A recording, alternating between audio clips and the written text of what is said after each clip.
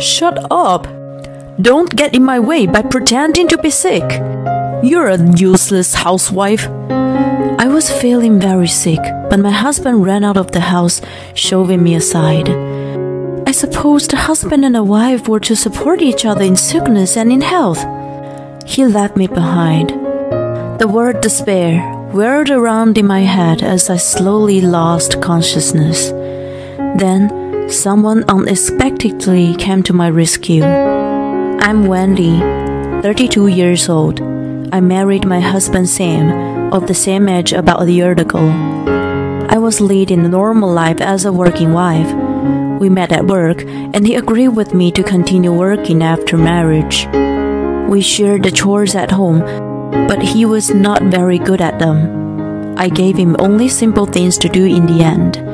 He didn't show any reluctance and was very proactive, so that I had no complaints about my marriage. At one point, I had been feeling mildly ill and went to see a doctor. Congratulations, you have just entered the 7th week. To my surprise, I found out that I was pregnant.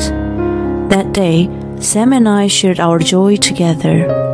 I'm going to be a dad. It doesn't feel real. That's how it is in the beginning. It will grow little by little. We were filled with excitement. I was full of hope for a happy future, but despite my expectation, reality took a different turn. Hey, where's my dinner? It's your turn to cook today. And you didn't even clean the bathtub.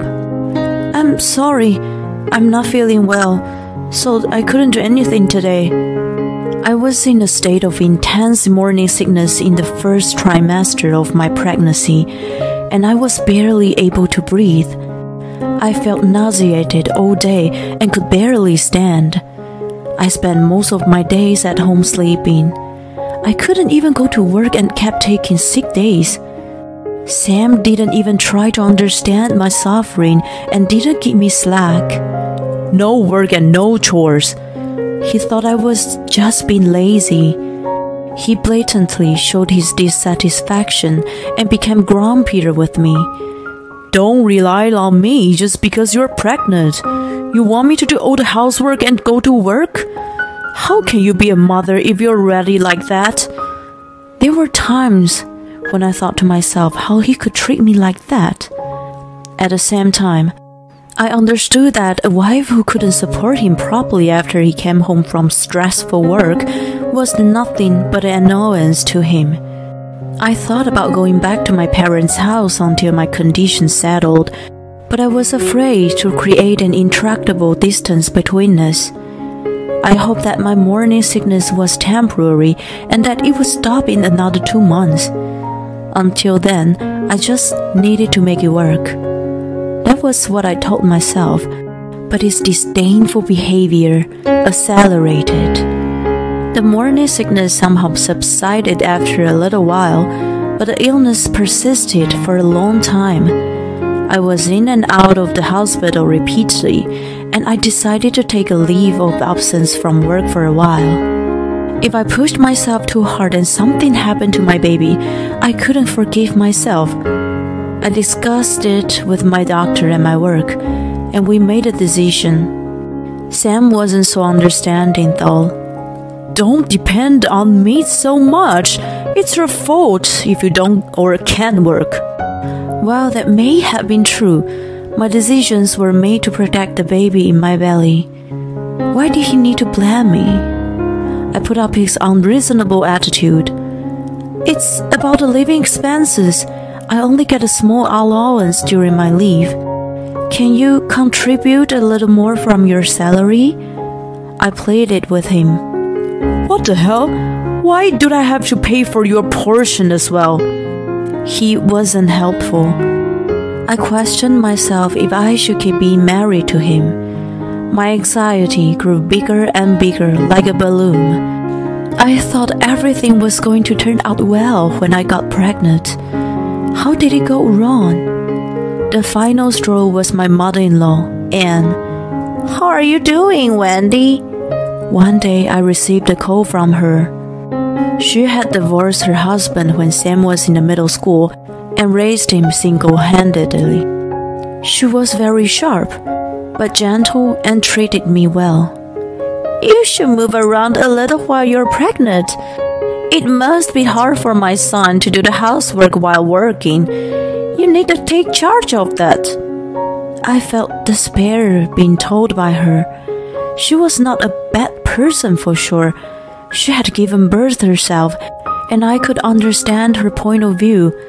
At that time, I felt like she was telling me not to slack and do all the housework. "Especially if you're taking time off work." "Yes, you're right."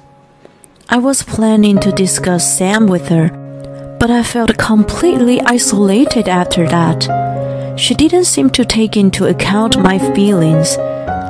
"Let me know when you need any help." She hung up the phone after saying that, but I was still bothered by the situation. Then, a disaster fell upon me. I had been feverish and lethargic all morning. On top of that, nausea came and went intermittently. I managed to prepare Sam's breakfast in the weak state and then laid on the sofa. "You don't need to show off that you're sick," he grumbled and looked at me with disdain. I laid in bed after he left for work, but my condition didn't get any better. I was unlikely to be able to cook dinner for him. I contemplated ordering in, but then I remembered that our money was tight. The living expenses Sam gave me were far from enough, and I had to take out from our savings every month. In addition, my medical expenses for the upcoming birth weren't cheap. At that rate, we would have been broke before our baby was born. I called Sam nervously. "I'm really sick today. I'm sorry, but I can't make dinner. Can you pick up something on the way back?" "What the hell are you talking about? You're a housewife." "Yeah, but if I can't move, what am I supposed to do?" "I'm too busy. You go and get something. Don't make me do your job." After he hung up on me, I quietly wept. Later that evening, I heard the front door closing violently. Sam had returned home. "Hey, honey, dinner is..." "Doesn't matter. I'm going out for a drink." At that time, my whole body was burning, and I could barely stand up. "I'm feeling quite sick. I need you to stay with me tonight," I begged and pleaded. He quickly shoved me aside and yelled, "Shut up! Don't get in my way! You're just a useless housewife who pretends to be sick all the time." He then walked out of the house. I had no strength to go back to bed and collapsed in the doorway. "Somebody, help me!" I screamed desperately in my mind, but there was no one to answer me in the house all alone. Then I heard someone's voice from afar. In my fading consciousness, a familiar voice spoke to me. "Stay with me." Who is this? I lost consciousness there. When I awoke, I found Anne staring at me anxiously. I was lying on the bed in the hospital. "Wendy! Oh, thank God, you're awake!" She happened to come over and called an ambulance when she found me collapsed at the doorway. "You're safe now. Your baby is fine. I'll go get a doctor." Wiping her tears, she quickly left the room. According to the doctor, I was extremely anemic and had seasonal flu. If Anne didn't find me, the baby would have been in danger. I was feeling feverish all day, but I was surprised to learn that it was 104 degrees when I was taken to the hospital. "But, Anne, why were you there?" "Sam told me that you were being lazy, and he wanted me to come and discipline you." He had been complaining, so she finally came to assess the situation and found me unconscious. "I'm sorry. I didn't even listen to what you had to say, but gave you a lecture." There was another reason for her visit. I also wanted to thank you for this. That red cardigan looks great on you. Her birthday was last week. I had always sent her gifts on her birthday and for Mother's Day every year since I got married. I'm getting old. The cold weather feels harsher on me. I remembered she had mentioned it to me, so I sent her a cardigan. The color was a little bit bright to aid a youthful look, but the design was simple. Thank you for remembering everything I said. You've always been attentive and cared about others. I was concerned if you really did nothing at home, as Sam said. And then this happened. I'm so sorry. Her tears flowed as she held my hand tightly. No, it's okay. I was going to talk to you about him, but it just got a little awkward. I cried in front of her too. Knowing that she was on my side made me feel lighter. After we cried together for a while, she said to me with fury, "He is my son, but what he did is unforgivable. How dare he treat the mother of his child in his terrible way?" Her mouth trembled with anger, and she squeezed her handkerchief tightly. So, what are you going to do about him? I told her about my plan, and she nodded her head in agreement. I'm on your side. I'll always have your back. I made up my mind to act upon it after being assured by her. After a week in the hospital, Anne accompanied me back home. I didn't hear from Sam once during my stay there. That no longer mattered anyway. When we arrived home, there was a terrible stench in the air, even though it had only been for 7 days. I felt like my nose was going to fall out. What's that smell? It smells like a wild beast lives here. Anne almost made me laugh, but I had it back. The smell was out of this world. Sam was lying on the sofa in the living room, drooling and snoring. Wake up, you idiot! He was instantly awakened from his dream by Anne's scream. He jumped off of the sofa with a pitiful yes. Oh, what? Mom? Wendy? You've been away from home for days. What have you been doing? He immediately complained to me, but Anne put him in place. Wendy was in the hospital. What's with this mess? A zoo is better than this. She was right. In just 1 week, the house had turned into a garbage dump. There was a collection of empty beer cans and food scraps in the sink. Damp hand towels and underwear were strewn about. And the floor was sticky as if some liquid had been spilled all over it. It's worse than a zoo. I wonder how you were living here, I muttered to myself, and he glared at me. Don't talk so high and mighty. You're the one who... I doubt that even a baby would make such a mess. I had no idea you were incapable of taking care of yourself. I calmly stated my mind. It was actually true.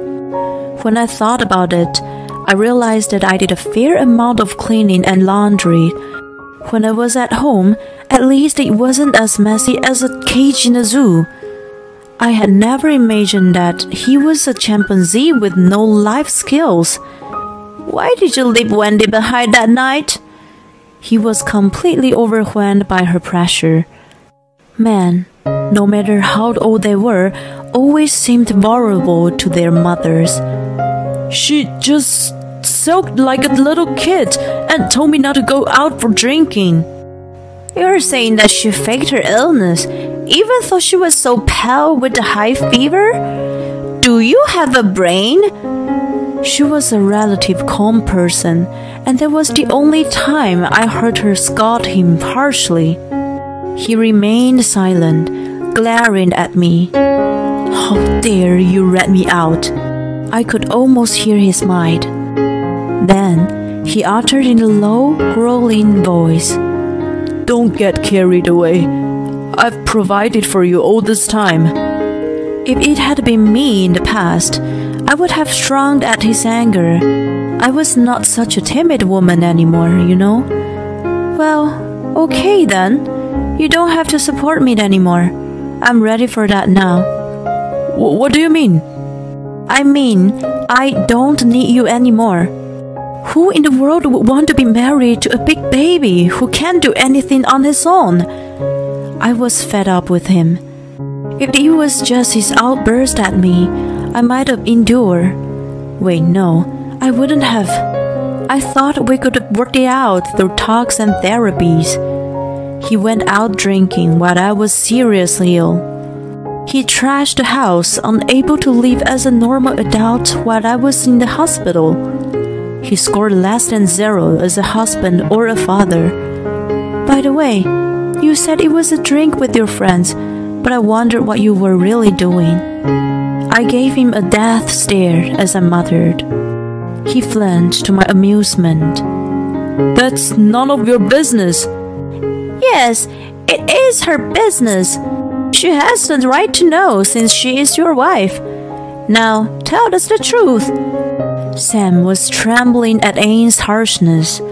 Well, he fumbled for words. If you don't want to tell us, it's all right. You're already busted. I'll show you proof that you can neither run nor hide from. You can't possibly. At that moment, his face turned pale. Yes, you'd better come clean right away.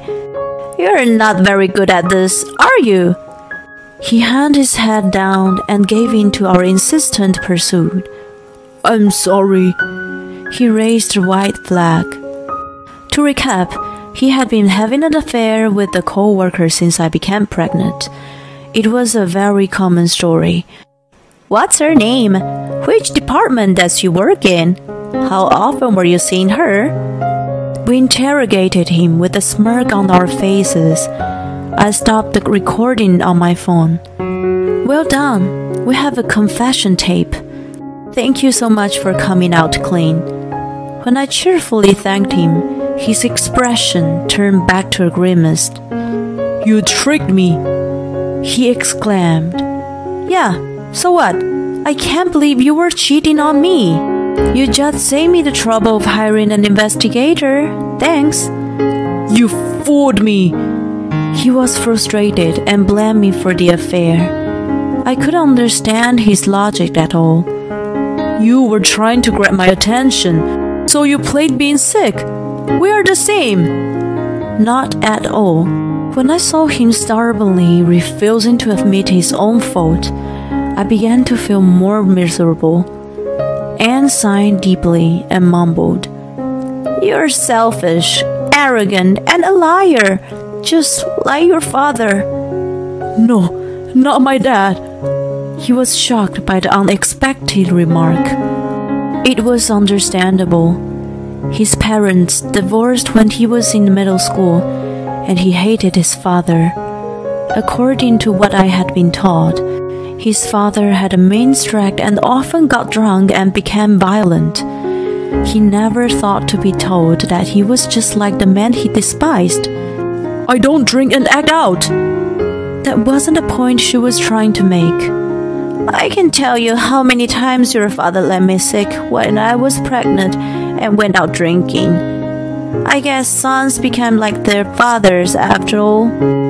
If I knew I should have divorced him before you could even remember, she said in disgust and a little sadness. He remained still, unable to move from the shock. I would rather not have a father who is a bad influence on the child. Don't you agree, Wendy? Right, we don't need him. Or rather, he should be eliminated. After hearing the most convincing reason for the divorce, he was at a loss for words. Why don't you reconsider? We're going to have a baby. Let's calm down, okay? He still had the strength back and came close to me in a cock-sick voice, like a small child begging his mother. What are you talking about? We're long past that stage. What am I supposed to do then? He covered his face with his hands in distraught. I could see his eyes peeking through between his fingers and checking my reaction. He still seemed to anticipate a better outcome. Then Anne delivered the final blow on him. Enough! If you persist any longer, I will disown you. What do you say now, huh? What the hell, Mom? Why won't you stand by me? He finally seemed to give up at a point. Some said a woman's enemy was a woman, but in the end, a woman's friend was also a woman. She stood by me to the end. I filed for divorce in the 7th month of my pregnancy. I had never imagined that having a child was going to destroy our marriage. Maybe the child had given me a blessing in disguise. After that, I returned to my parents' house and gave birth to a healthy baby boy. I hadn't informed my parents about my trouble, so when I returned with a big belly, they were taken aback. My father introduced me to a lawyer who helped me negotiate the divorce. I was able to get alimony that took into account the amount of emotional and financial pain and suffering. I also met the adulteress and gave her a month full till I was satisfied. After the divorce was finalized, Sam visited me several times, asking to meet his son. I still haven't received my child support payment. When I got sarcastic with him, he responded with an incoherent argument. You don't need that. We are a family, and the best thing for us is to be together. He made no sense at all. You scored below 0 as a husband. At least fulfill your duty as a father to your child. If you don't, you are good for nothing like your father. He laughed in desperation, as if he had been hit over the head with a sledgehammer. He must have a loathsome image of his father in his memory. Rumor had it that he had resigned from his job. He complained to his colleagues about our divorce that it wasn't his fault, and it backfired. He seriously believed that he did nothing wrong. He told them exactly what he said and did to me, which disgusted everyone. At the same time, rumors of his affair with a colleague spread. No one felt sorry for him. He was seen as a scumbag in the company. He became isolated, and it was too uncomfortable for him to keep working there. He was a typical delusional man. I was afraid that he might have kept the illusion of us getting back together. Of course, I had no intention of doing so. Oh, Andy, I heard you are going back to work soon. Are you feeling better? Yes, I'm much better now. I have to work for him. That's right. You're a strong mother. I don't tell Sam about it, but I sometimes take my son to see Anne. I'm not your family now that you're divorced. Don't worry about visiting me. She used to feel bad for me. You saved not only mine, but his life too. Now she holds her grandson happily in her arms. As you are an experienced single mother, please give me guidance. Of course, from now on, we're going to be sisters in arms, or fellow detectives who have driven the villain to confession. We have become more like best friends now. Well, this kind of relationship isn't so bad. Sometimes I feel uneasy though. You're just like your father. Her words stay with me. I wonder if one day my son will become just like Sam. Will there be a time when I think like father, like son? There's no point in worrying about the future. I will teach him right from wrong. I will tell him the importance of kindness and compassion. My son will be my son, no matter what. Nothing more, nothing less. As a mother, I will risk my life to raise him. The sunlight softly shines through the cold winter sky. I feel like it's cheering me on.